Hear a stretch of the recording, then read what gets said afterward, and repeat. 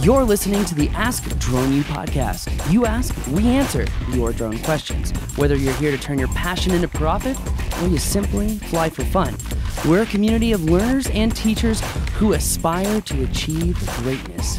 We are Drone U. Hey everyone, and welcome to another fun, quick episode of Ask Drone U. My name is Paul. My name is Rob. Quick, we'll see. Thank you for joining us, episode 915. Appreciate it. How did you get something to rhyme with Indeed? We'll see. Wow. Okay. All right. I'm in. Did I say Indeed in this one? No, you did not, but you typically do. Yeah, I do. It's funny. I didn't even notice that you said Indeed all the time until Dano was like, "Good indeed, Paul." And you remember at 107 Of class? course Dano would do that. I know. He's a fun one. He is. Anyways, thank you again for joining us. We really do appreciate it. Let's hop right in. Today's question is brought to you by our friends at Fortress UAV. And if you would like to sponsor the show, reach out to Rob at thedroneu.com. Oh, you didn't just do that, did you? I did. All right. Well, so be it. Drop me a line. Rob's phone number is 505. It's not like it's that hard to figure out. Anyway. All right. Hello, everybody. Want to tell you again about our friends over at Fortress UAV. As we've told you before, they're doing a fantastic job of getting drones back in the air that have been crashed or for some other reason are inoperable. So if you've got a drone that fits that bill, you're going to want to check them out at fortressuav.com/droneu. But you know, they've also got a new program in place. It's called Fortress UAV Protect. This is a nose-to-tail preventive maintenance program for your drone or your fleet of drones that rivals those of manned aircraft maintenance services, meaning they're going deep to make sure your drone stays in the air and operates effectively. Currently, they're working on Mavic Pros, Phantom 4s, Inspire 1s and 2s, the Matrice 600 series, and the Matrice 200 series. What I like about this idea of having your drones maintained by Fortress UAV is that they have a unique perspective on what maintenance needs to look like because they're fixing them every single day. They're seeing what's going wrong, and they know how to preventively maintain against those issues. A few of the points that they're going to take a look at: they're going to visually inspect all of the moving parts in your drone. They're going to inspect wiring. They're going to clean any dirt and debris that is gathered in your drone. They're going to run key performance tests. They're going to upgrade software unless you ask them not to for some reason. And they're going to calibrate your drone in all the ways that is necessary. And they're going to replace any consumables that your drone needs to have replaced. And they're going to do that, of course, based on the drone type that you send in. So guys, check them out if you've got maybe one drone and you just don't have time to take care of the maintenance on a regular basis, or you've got a fleet of drones. You're an organization that has a lot of drones and it's taking way too much time and cost of your people to maintain it. These guys are going to be a great option for you. So again, check them out at fortressuav.com/droneu. And if you do decide to use their services, put in the coupon code DRONEU, all caps, for a 10% discount. We think they can be a big help to you. fortressuav.com/droneu. Hey guys, my name is Earl Nottingham in Central Texas, and I sure appreciate your podcast. You've got some great information, and I really depend on you guys. My question is about ground control points. I have an opportunity to do some construction progress work here, and I'm wondering, do you just need to use your ground control points in the initial flight, or do they need to be used in each subsequent flight?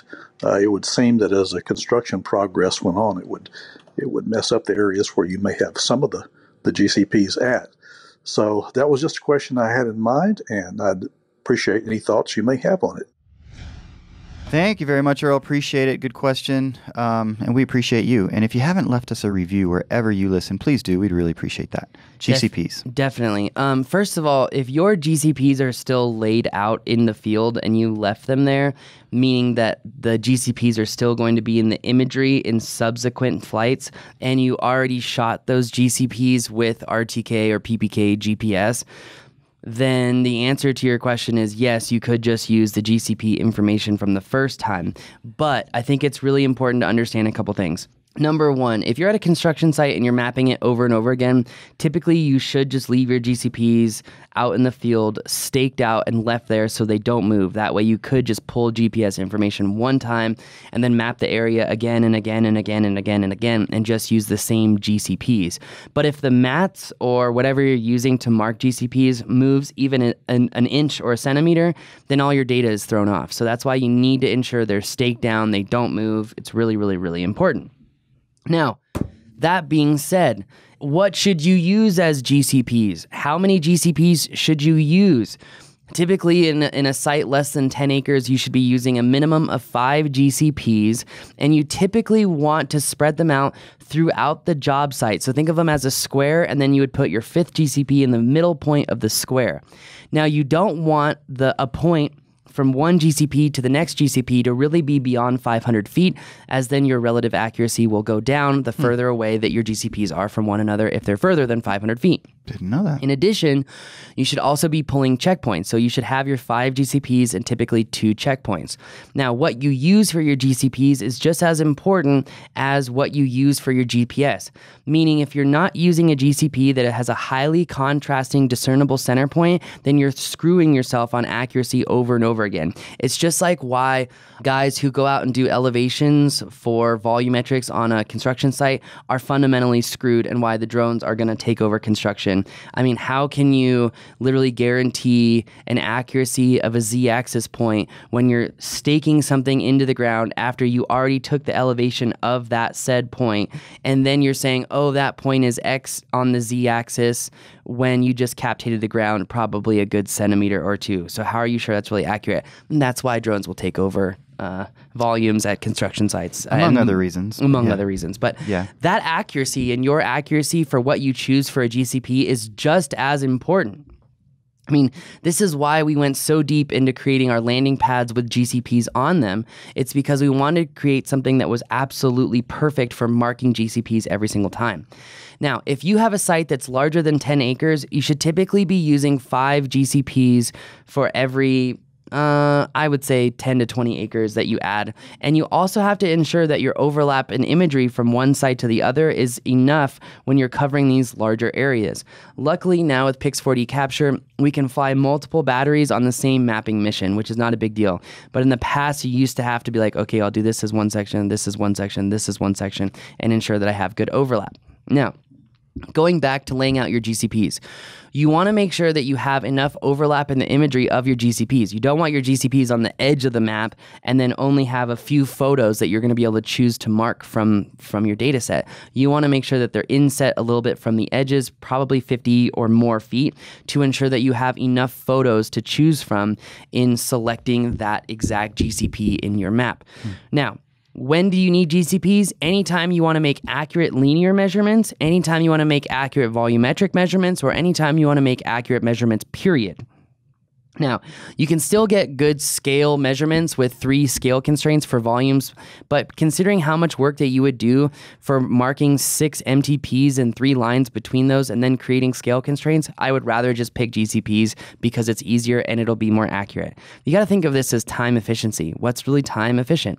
Now, if I were him doing construction mapping, I would probably use something like Aeropoints, even though I really am not a big fan of Aeropoints. The reason the Aeropoints work in his situation is that they're left out on the site for the entire duration of construction. They're not going to move. They're durable. They're weatherproof. They are going to get all the information. And if they get run over by a tractor or a forklift, no big deal. And I can say that because I actually ran over one with a forklift. With a forklift, no less. Not even your truck. We have pictures of it. That's funny. Oh, it was way heavier than my 8,000-pound truck. Way heavier. Wow, that's funny. And I got to say, like, GCPs are necessary for reliable, accurate, high-precision mapping. You need to ensure that your GCPs have highly discernible, highly contrasting center points, so when you mark those GCPs in images, you can zoom, zoom, zoom, zoom, zoom, enhance, and pick the one point in that picture that represents the actual center. And if you can't see that one point and you're picking multiple points, how can you ensure that, again, your accuracy is very good? So that 1 point literally equals 1 pixel. I mean, it doesn't actually equal 1 pixel. It doesn't. Yeah, I've argued with On Good on this. I'm like, but it's a pixel from the image. And he's like, it's a point because it's 3D, Paul. A pixel is in 3D. And I'm like, Wow, that is I was getting like, technical okay, about this is deep. This is really deep. Wow. So, but I like it how he Stand corrects corrected. me. Yeah, I like it how it corrects me. So he doesn't. But he's right. Yeah, I'm not arguing with him. So I had not thought about it that way. Anyways, Yeah. I didn't know that. In fact, that's why I hadn't thought about it that way. Carry on. true. No, I mean GCPs are absolutely necessary for any high precision mapping. Period. But the point is, because he's asking, do I use them just the first time or multiple Oh. times after? So, but Well, I you thought can't. You did, but I'm just clarifying. You can't pick them up and then do it again. Yeah, you That can't. doesn't work. Correct. Yeah. If he were, let's say he were to lay the GCPs down, shoot GPS on them, and come back and try to lay the GCPs back in the same place, yeah, good luck. Yeah, that's not going to work. Not going so to work. only if you can leave them there. Yes, very, very, very important. Also, I would say whenever you are choosing your GCPs, we already talked about lateral distances. The other thing that you should do is put your GCPs at varying elevations. Very important, because that's going to help correct your Z-axis, which is typically the most inaccurate axis when mapping. So what if you used 5 and you leave 5 there? So you mentioned one in each corner and then one in the middle, and it doesn't work to keep the one in the middle there. Can you keep using the 4? You don't have to have all 5 the entire time, right? Say that again? So we talked about setting your 5 GCPs on, let's just say it's 10 acres, and then leaving those there for future measurements or flights, missions, whatever you want to call it. But let's just say a couple months, 3 months down the road, the middle one of the 4, for example, can no longer be seen or used. I would Does that probably make sense? just redo the whole thing, because if it had moved at all for whatever reason, what Could you not just use the 4 that are still there, though? What guarantee do I have that the 4 that are still there haven't moved at all? Well, I mean, That's you could why I always would make just- that argument, though. But I'm just saying, the 4 are still there, but it's just the 5th. Could you get away with just using the 4 and ignore the 5th? If it was a smaller, yeah, you could, but You're not feeling comfortable with it, though. no. Okay, well, that answers it. Just think about it. If I add a 5th GCP, how many triangles can I make between the 5 versus how many triangles can I make between the 4? Yeah, more, a lot more. Bada bing.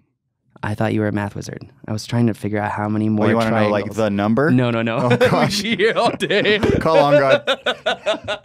Anyway, all right, guys, on that bombshell, that is going to do it for us today. If you have a question about mapping, business, anything in the drone industry, the reauthorization, legal stuff, or anything else that's going on, please go to Ask a Drone U and upload your question, and check out our upcoming episodes from New York, which I'm headed to the airport right now. So we'll see you in New York City. My name is Paul. My name is Rob. You're listening to Ask Drone U.